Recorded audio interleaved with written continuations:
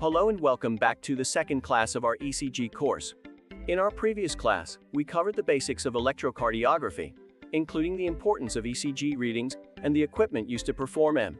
Today we'll be diving deeper into the world of ECGs by discussing the fundamental components of an ECG reading: waves, intervals, and segments.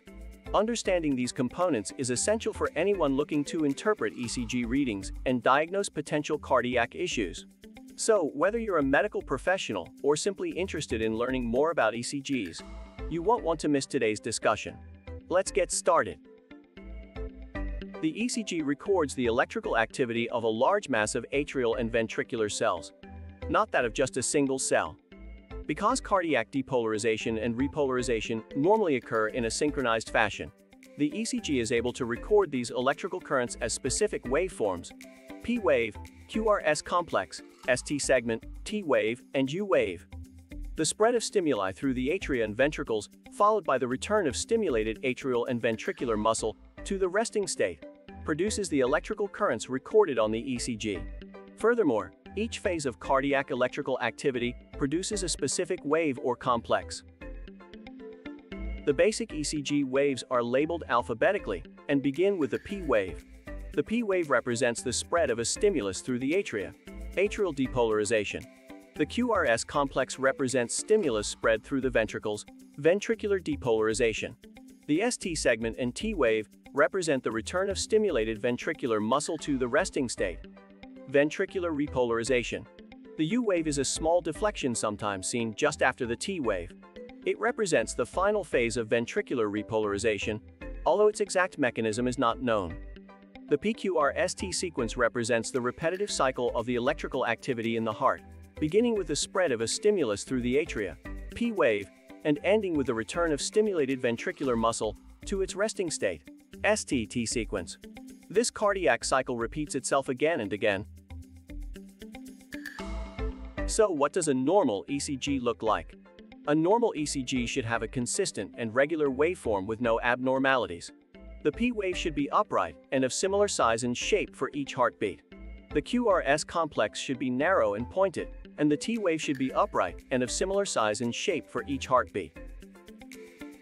If your ECG results are abnormal, it may indicate that there is an issue with your heart's electrical activity.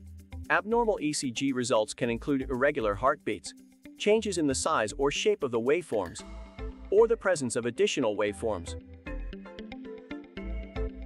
The PQRST sequence is recorded on ECG graph paper, which is divided into small, grid-like boxes. Each small box is 1 mm square, and the paper usually moves at a speed of 25 mm second.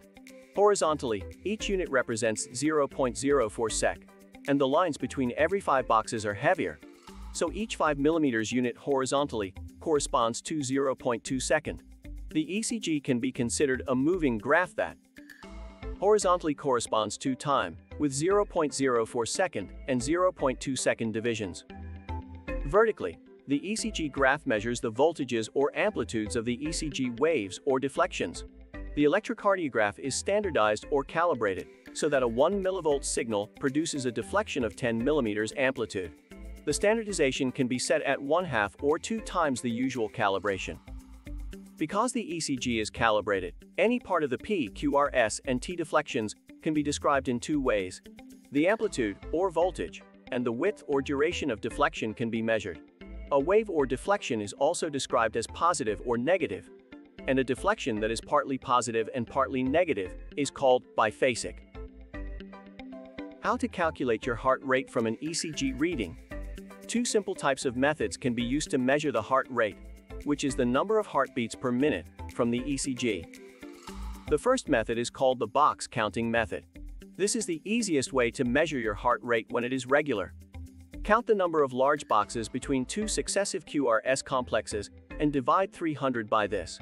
For example, in this ECG reading, the heart rate is 75 beats per minute, because 4 large time boxes are counted between successive R waves. When the heart rate is fast, or must be measured very accurately from the ECG, you can modify the approach as follows. Count the number of small boxes between successive R waves and divide 1,500 by this number. In this example, 20 small time boxes are counted between QRS complexes. Therefore, the heart rate is 1500 divided by 20, resulting in 75 beats per minute. If the heart rate is irregular, the commonly used QRS counting method may not be accurate. This is because the time intervals between QRS complexes can vary from beat to beat. However, there is a simple alternative method that can be used to determine the average heart rate, whether it is regular or not. This involves counting the number of QRS complexes in a convenient time interval, such as every 10 seconds, which is the recording length of most 12-lead clinical ECG records. You can then multiply this number by an appropriate factor to achieve 60 seconds, typically 6, to obtain the heart rate in beats per minute.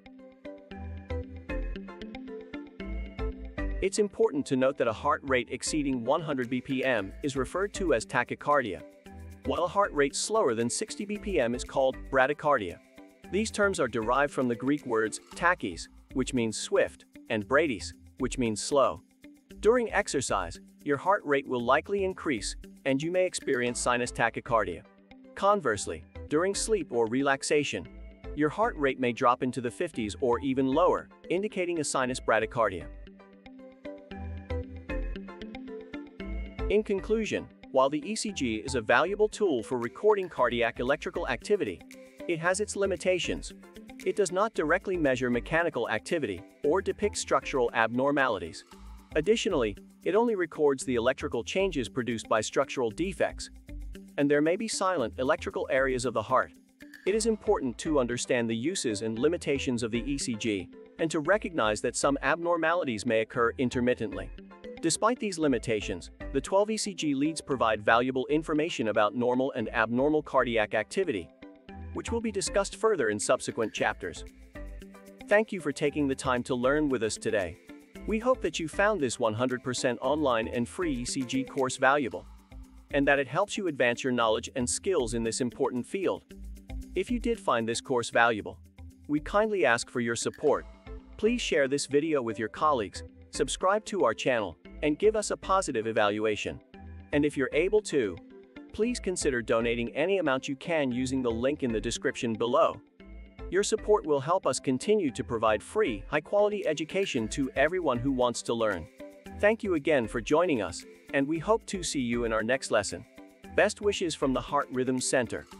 Before we wrap up, we'd like to let you know that our next class will cover the ECG leads. This is an essential foundation for interpreting ECGs, and we're excited to delve deeper into this topic with you. So be sure to subscribe to our channel and hit the notification bell so that you don't miss our next lesson. Once again, thank you for joining us today, and we hope to see you soon in our next 100% online and free ECG course.